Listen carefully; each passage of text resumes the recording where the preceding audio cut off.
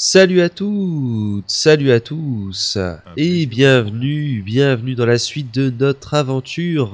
On s'était arrêté du coup à l'auberge, et comme promis j'ai bloqué ma barre d'expérience, voilà, elle n'est plus là. On est niveau 40, j'en ai profité pour acheter la monture 100%, et on va se rendre... Allez, par là-bas, on va aller tuer les trois petits princes, les petits princes centaures.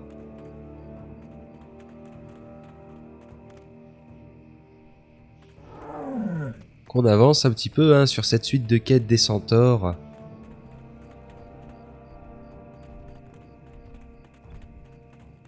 Et après, il faudra qu'on aille parler à au Khan des Colcars. Il s'appelle Lepra, si je dis pas de bêtises.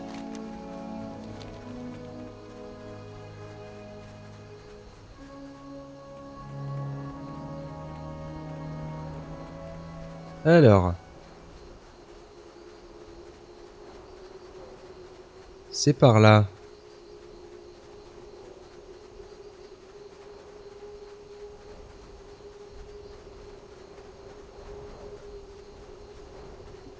Oh, c'est par ici.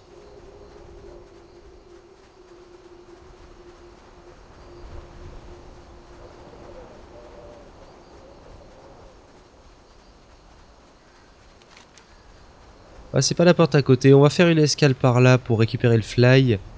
Et on va parler à Carnoum tant qu'on y est. Des fois qu'il y ait des quêtes à faire dans le coin.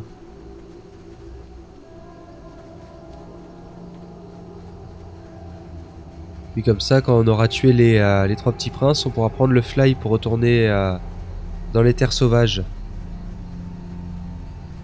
Ce sera pas mal. Alors, le fly. Voilà.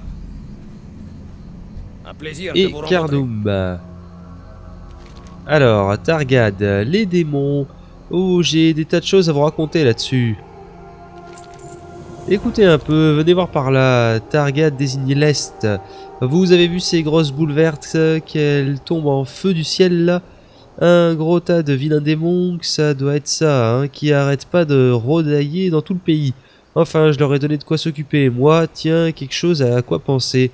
Qu'est-ce que vous dites d'aller là-bas et faire mon boulot,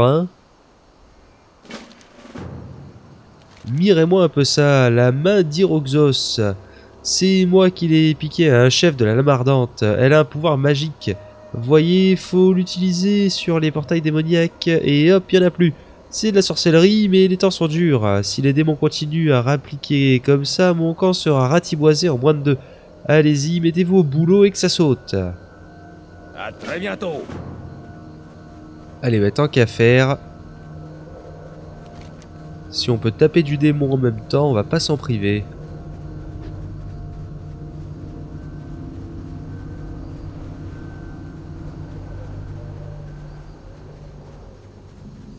Alors, il y en a un qui doit être par là. Voilà, il est là. Chérik.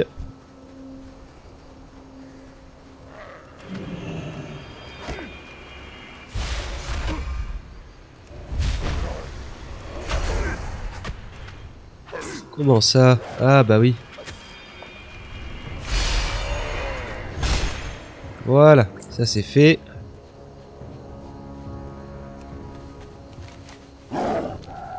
Il y en a un autre par là-bas. On va pas s'attarder à chaque fois. Sinon on va pas s'en sortir, Alors il est là.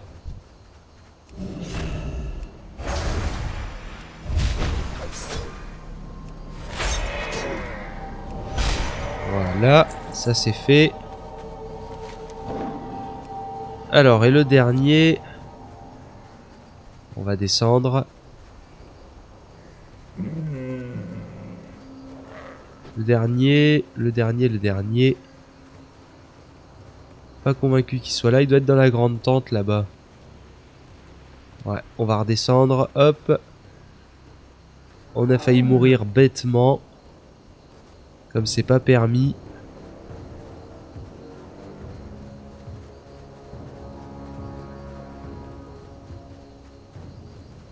Alors, c'est ça, il est là. Allez.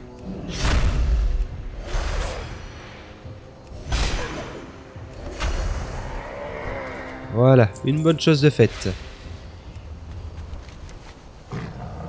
Du coup, il faut qu'on aille dans la grotte.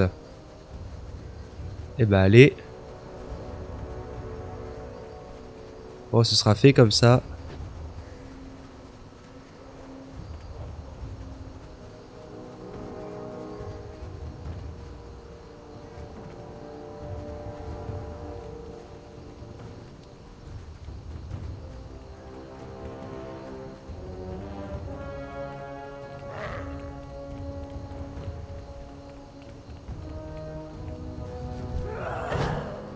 Alors le chef est au fond de la grotte apparemment.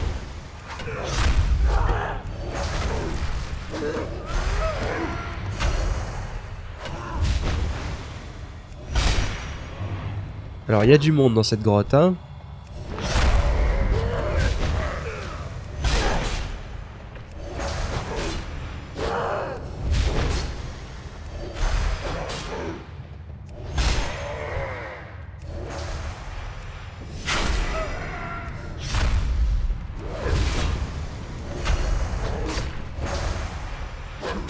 Bah, s'il y avait de l'XP à prendre, tant pis.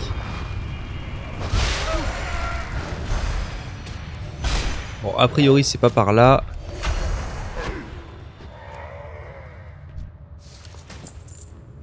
Hop, un petit coup de renouveau. On va passer par ici plutôt.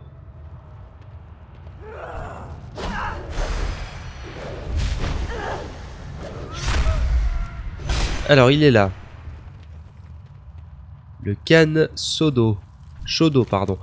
Tous mes fils sont morts, mon clan est ruiné. Si j'étais encore jeune, je vous étriperais.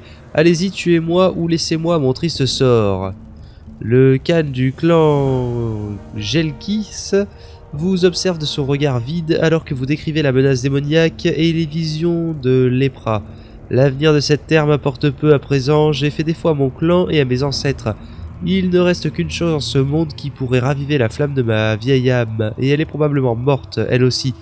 Ma chère fille, Kera, m'a été enlevée par le clan des Morodines.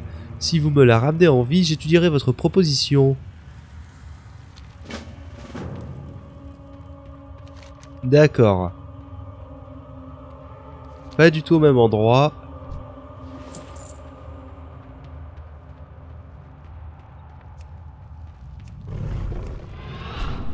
Alors, la sortie, c'est par là-bas.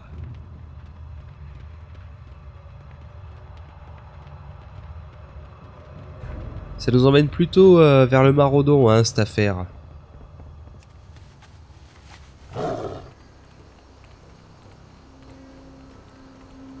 Du coup, on va aller taper les démons avant.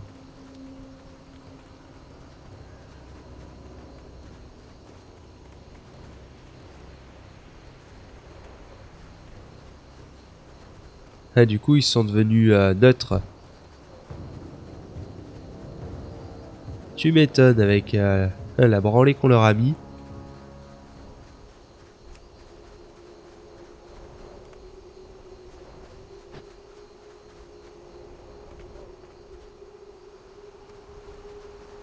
Alors...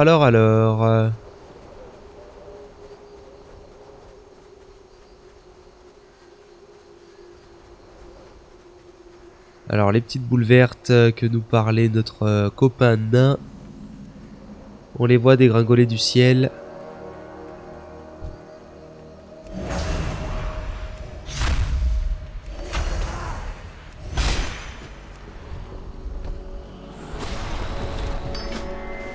Vous comprenez qu'il s'agit de l'essence d'un démon invoqué. Des énergies maléfiques et obscures s'animent à sa surface. En l'observant de plus près, une vision remplit votre esprit, un rêve dans lequel vous contrôlez des serviteurs démoniaques. Une vague d'excitation vous envahit à l'idée de posséder un tel pouvoir. En scrutant les alentours, vous vous demandez comment ce trésor pourrait être utilisé contre l'ennemi.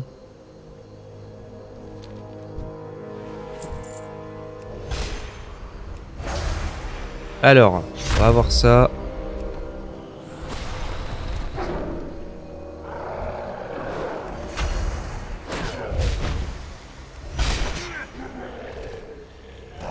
Ah, il fallait... non, c'est bon. C'est bon. J'allais dire, il fallait peut-être pas le tuer, mais c'est bon. On a eu un nouveau sort, météore, invoque une pluie d'étoiles filantes sur la zone ciblée. Ça a l'air pas mal.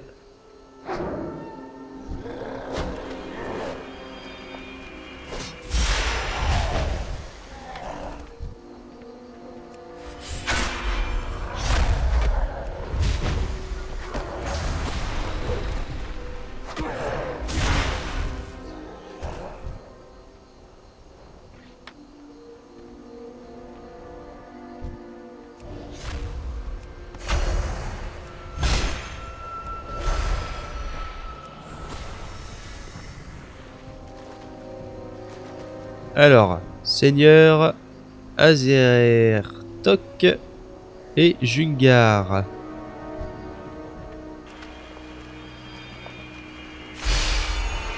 Bon, bref, allez.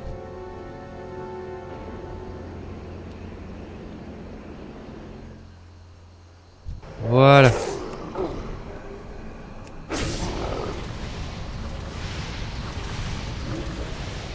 Bon, je vois pas pourquoi on se prend la tête. On aurait pu les aligner les deux juste avec nos sorts, mais bon. L'idée, c'est qu'on prenne le contrôle de ce démon.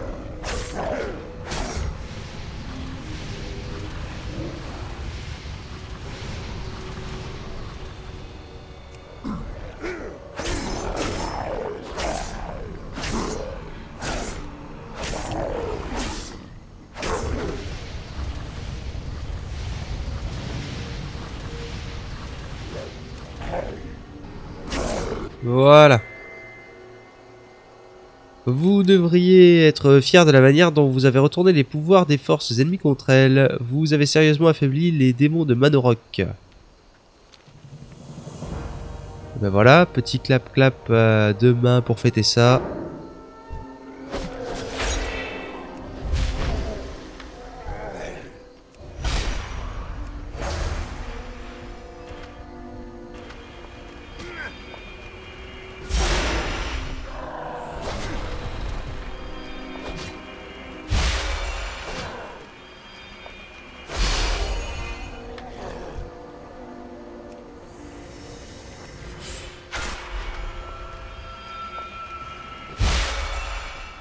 Alors, il nous reste 2 portails à fermer.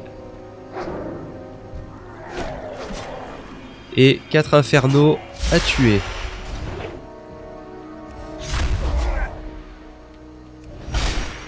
Il y en a un là-bas d'infernal.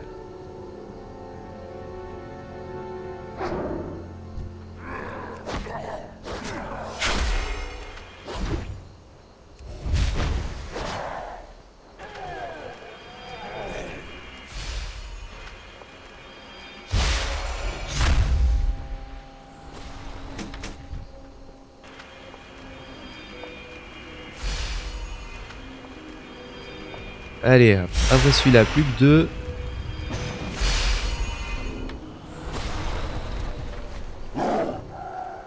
En passant, on ira rendre la quête.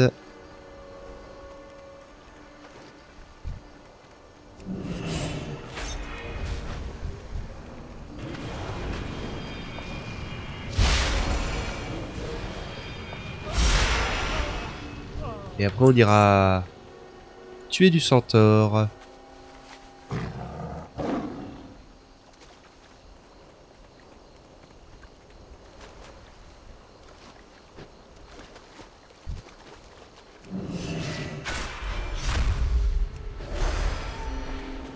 Allez, fuyons. On a fait notre part du marché, on peut s'en aller.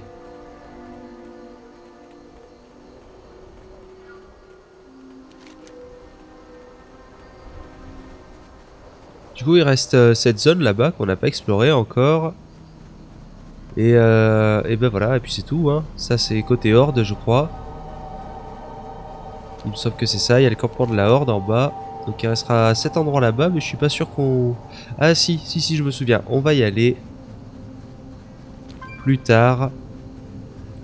Toujours avec la suite de quête des centaures d'ailleurs.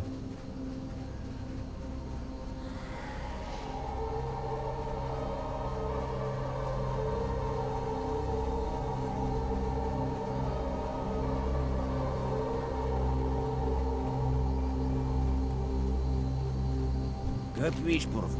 Eh ben, mon joli, faut pas hésiter à en bigorner encore un peu pour faire bonne mesure. Ça nous fera gagner du temps pour sûr, merci bien, druide. Hop. Je suis trop occupé à chercher des reliques pour m'occuper de quoi que ce soit d'autre, mais il y a une affaire que j'aimerais bien régler. Il y a un apothicaire réprouvé qui traînaille dans le coin depuis un moment. D'habitude, je l'aurais ignoré, mais là, ça fait 3 fois qu'il se faufile dans mon camp et me carotte mes provisions, y en a marre. Trouvez-moi ce voleur et rapportez-moi ce qu'il reste de mes affaires. Adieu alors. Que puis-je faire pour vous? Homestock au wok. Targad est presque toujours à la recherche de reliques antiques des titans. Il est tellement occupé que sans moi, il oublierait sûrement de me manger. En parlant de manger, j'aimerais lui faire quelque chose de spécial. Vous pouvez m'aider? Il y a des homestocks sur la côte à l'ouest. Je ne ferai pas un pli face à eux, mais si vous me ramenez quelques-unes de leurs queues, je pourrais préparer un bon repas. Faites un bon voyage. Allez, avant d'aller s'occuper des centaures, on va faire ça. Ça nous fait une petite coupure, hein, avec cette histoire de centaures et tout, de démons. Mais c'est pas plus mal. Ça évite d'être toujours la tête dans le guidon.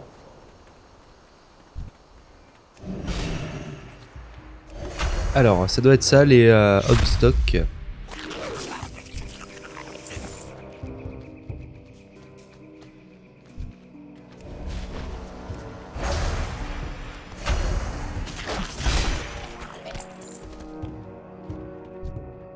Ils sont pas très coopératifs.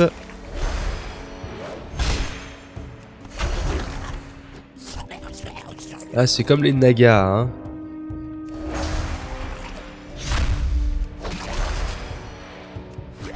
Ils y mettent pas du leur.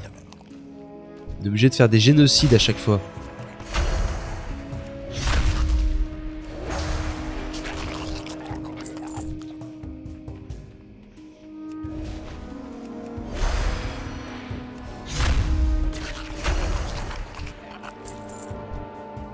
D'ailleurs, c'est toujours très paradoxal, hein, de faire les quêtes et de jouer druide.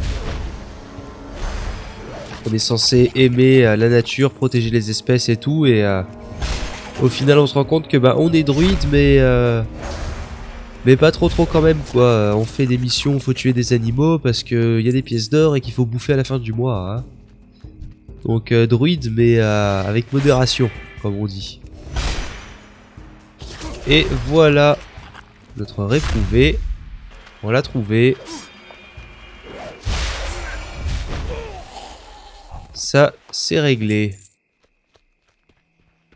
Il risque pas de voler quoi que ce soit d'autre.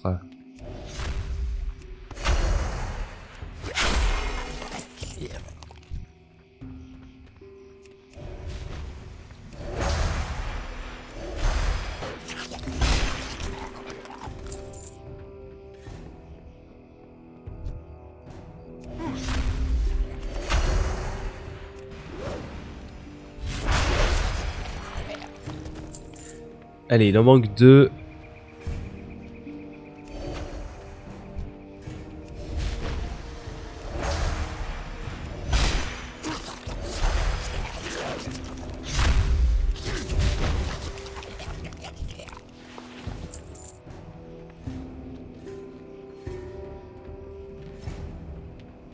Des dryades. Bonjour.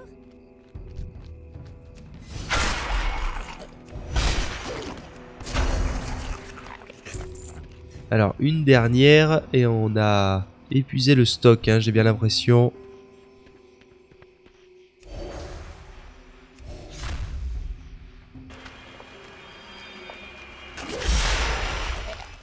Bon, et bah allez, hein, à la pêche.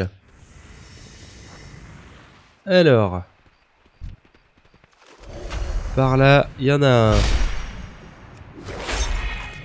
Raté.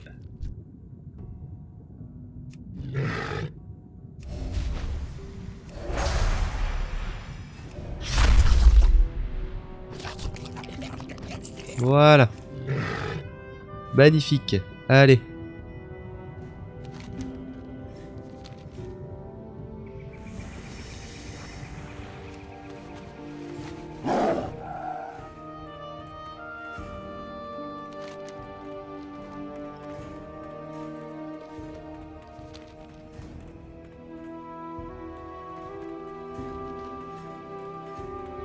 On va aller rendre ça.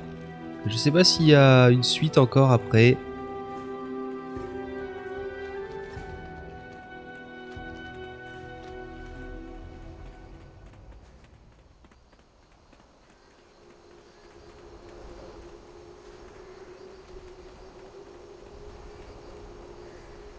Alors, Parlez-moi. avez-vous pu trouver quelques queues de homestock, elfe de la nuit?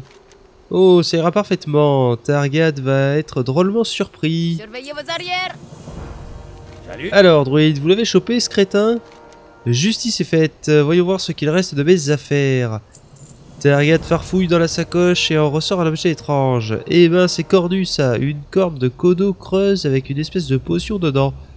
Targat renifle la potion. Pouah, c'est pas un élixir de jouvence, pour sûr. Ce machin sert à une chose, estourbir. Ça vous dit pas de l'apporter à Cardum pour voir ce qu'il peut en faire? Surveillez vos arrières. Bon, eh ben, on lui apportera ça, mais avant, les centaures. Depuis le temps qu'on le dit, il faut y aller.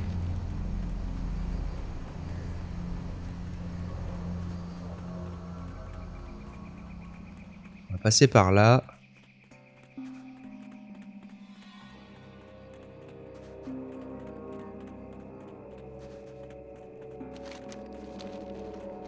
Alors, il faut tuer 10 marteleurs.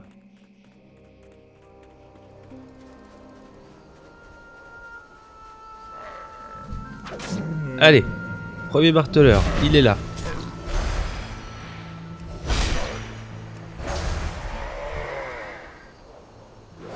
Marteleur Maraudine. Ah, il y a un manifeste.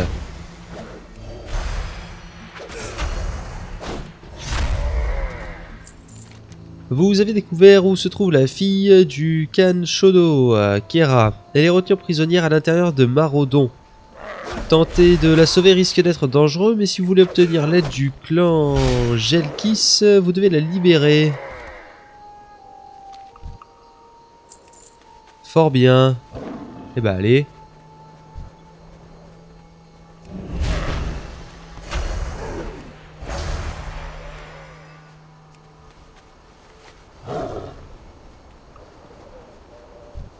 Ça tombe bien, les portes du Maraudon sont là. C'est le donjon qui nous attend à la fin de cette zone.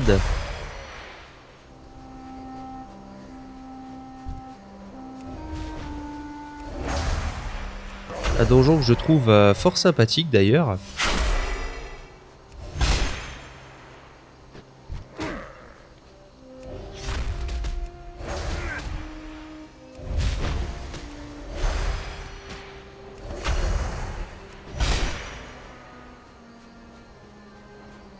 Un peu court avec la refonte, mais sympathique tout de même.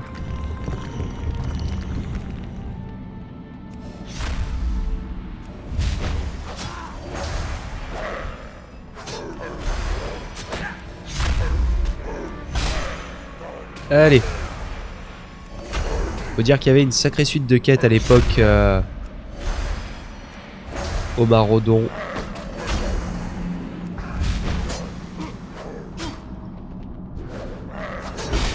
Et on n'y passait pas comme ça, hein, je vous le dis.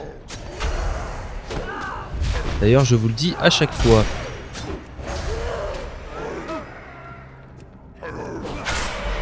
Alors. La voie est libre, elfe de la nuit. Kera écoute votre récit des derniers événements. Je suis d'accord avec le Khan des Kolkar. Il est temps d'enterrer la hache de guerre. Il aura fallu une invasion démoniaque pour unir les tribus et c'est bien dommage. Je vais retourner voir mon père pour le convaincre de se rallier à votre cause. Je vous promets qu'il l'acceptera. Retournez voir le Khan Lepra et dites-lui que les Gelki répondront présents à l'appel. Très bien. Les Morodines ont saccagé le camp des Gelki pendant de nombreuses années, pillant tout ce qui leur tombait sous la main. Ils apprécieraient tout particulièrement de dérober les reliques de puissance, si chères aux Gelki. Pour les amener ici et les profaner, le clan des Gelki vous serait certainement reconnaissant si vous trouviez et détruisiez ces artefacts profanés. D'accord. Alors, il faut s'enfoncer plus profondément dans le Maraudon ou pas ?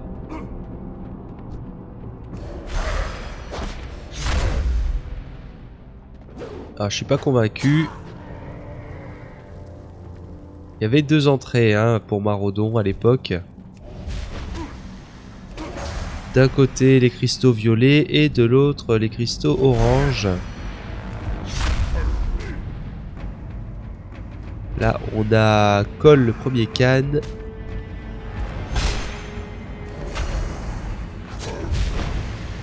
Non mais c'est pas là. Il faut ressortir. Allez.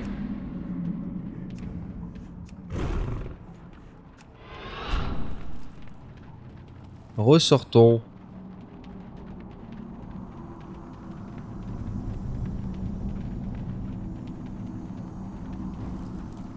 Alors c'est un petit labyrinthe hein, cet endroit. Même aujourd'hui, encore je m'y perds, hein, ça m'arrive. C'est pour vous dire. Et pourtant je me repère de mieux en mieux, hein. Plus ça va, mieux je me repère dans World of Warcraft. L'expérience me direz-vous.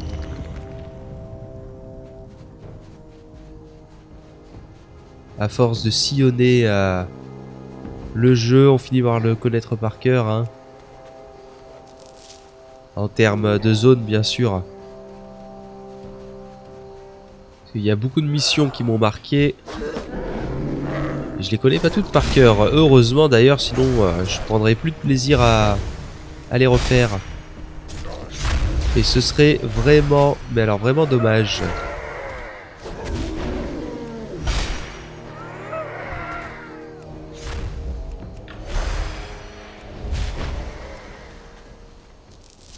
Alors, on doit en détruire combien? Une seule? Ah oui, mais d'accord, il en faut 6. On doit en détruire 6, on en a 2 déjà.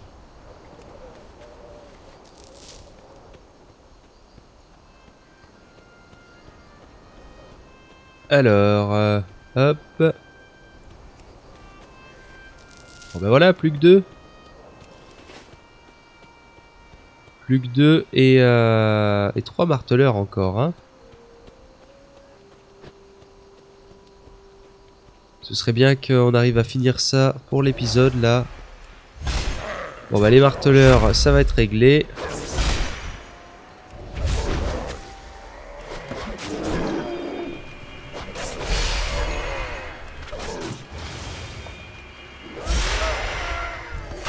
Voilà, pas si vite. Le clan Gelki ne peut que reconnaître votre variance, car vous massacrez son ennemi. Eh bien. Magnifique tout ça. Alors il nous en manque qu'une, c'est ça? C'est ça. Allez, on va se mettre sur le sabre. On va chercher la dernière relique.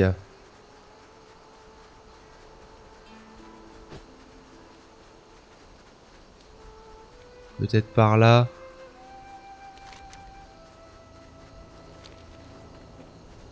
Bon, ça m'étonnerait.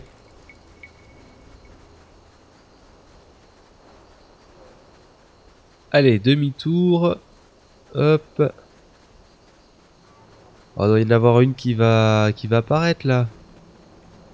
Pas très loin. Ce serait pas mal. Voilà, là-haut il y en a une. Allez, on va prendre celle-là. Voilà. Ok. La destruction de ces reliques profanées apaisera l'esprit des Gelkis et renforcera leur détermination. Vous avez fait du bon travail. Le haut fait, les quêtes de Désolas est accompli. Dans le prochain épisode, on termine notre aventure dans cette zone et on filera du coup à Feralas. Ça ne fait aucun doute, mais alors aucun. Eh ben, je me prends les lances, les murs et tout ce qui s'ensuit. Hein. On va prendre le fly pour aller rendre la quête à Carnoum.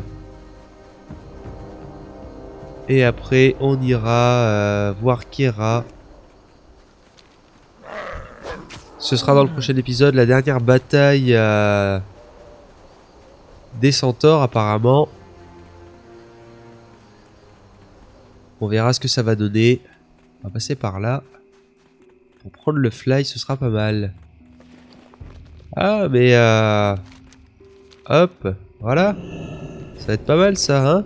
Pierre de foyer.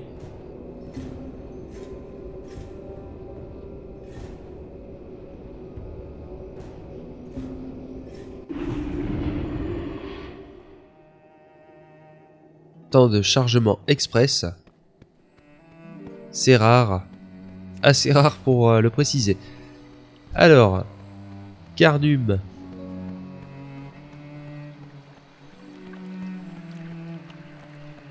Qu'est-ce qui vous amène? Carnum examine la décoction. Oui, druide, non seulement je sais ce que c'est, mais je sais également comment vous pourrez l'utiliser.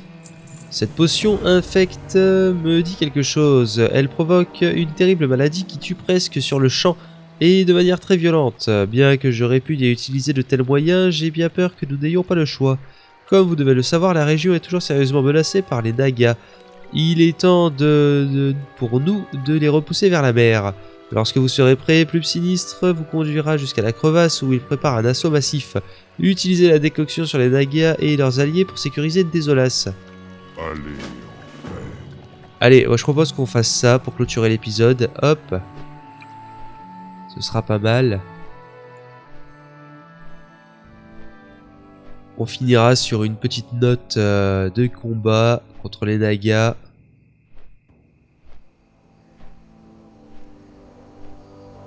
Allez.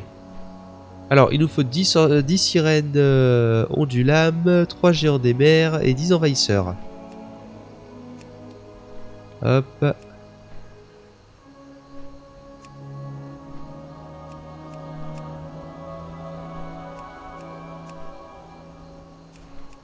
Allez, allez, allez.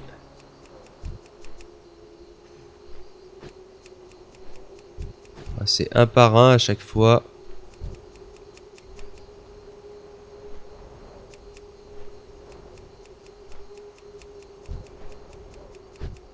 Hop.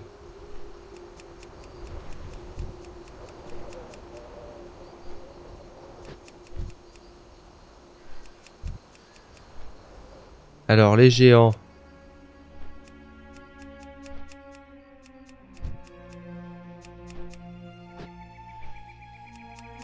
Ok, 1 sur 3.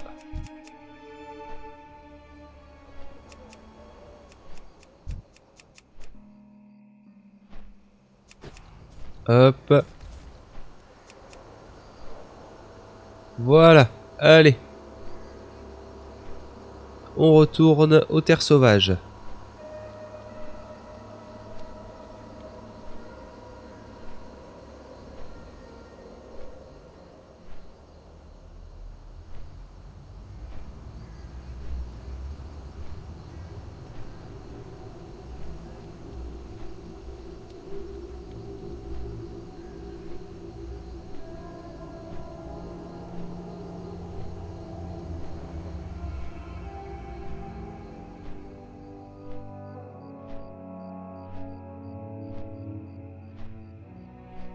On va valider cette quête et se quitter.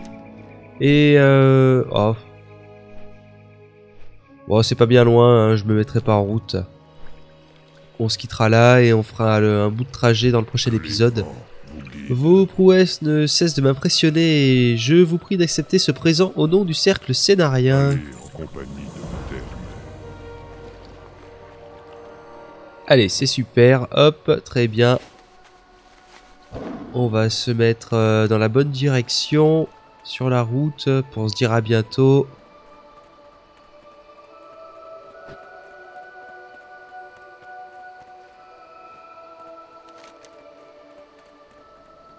Alors, c'est cette route qui va nous emmener au Cannes Lepra ou Lipra. Ou encore le Prat, je sais pas, on verra. Voilà, on va s'arrêter à ce panneau. Hop, magnifique, allez. on se dit à bientôt ici. Voilà, hop, pile poil. On se dit à bientôt pour la suite de notre aventure. Et dans le prochain épisode, eh ben, on ira faire la guerre avec le Khan. Et on ira à Désolas, hein, normalement, si tout se passe bien. À Désolas, à Feralas. Donc voilà, moi je vous dis à bientôt pour la suite de l'aventure. Salut! Salut.